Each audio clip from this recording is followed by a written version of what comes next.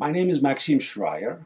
I'm originally from the former USSR, and I've been living in America, in New England, for 31 years.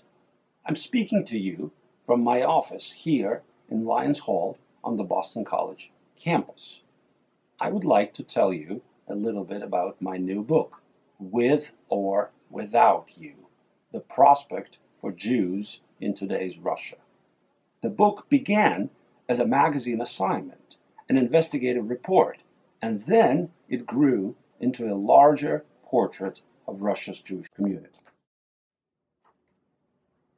Over a year ago, I traveled to Moscow, which used to be my home, in order to collect new evidence and conduct a series of interviews with Jews who, either by choice or due to various circumstances, are living in Russia. I sought answers to three fundamental questions. Question one: why do Jews continue to live in Russia after the anti-Semitism and persecution they endured there? Question two: what are the prospects of Jewish life in Russia, and specifically Jewish communal and religious life? And question three: what awaits the children born to Jews who have not left?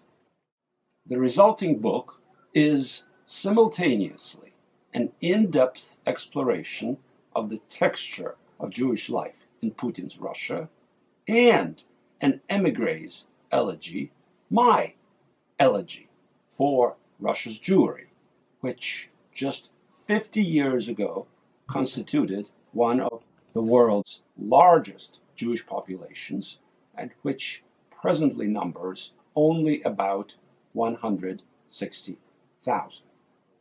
I would love for you to read the book, and I hope to talk to you about it and about the past, present, and future of Russia's vibrant, influential, yet dwindling Jewish community. Thank you.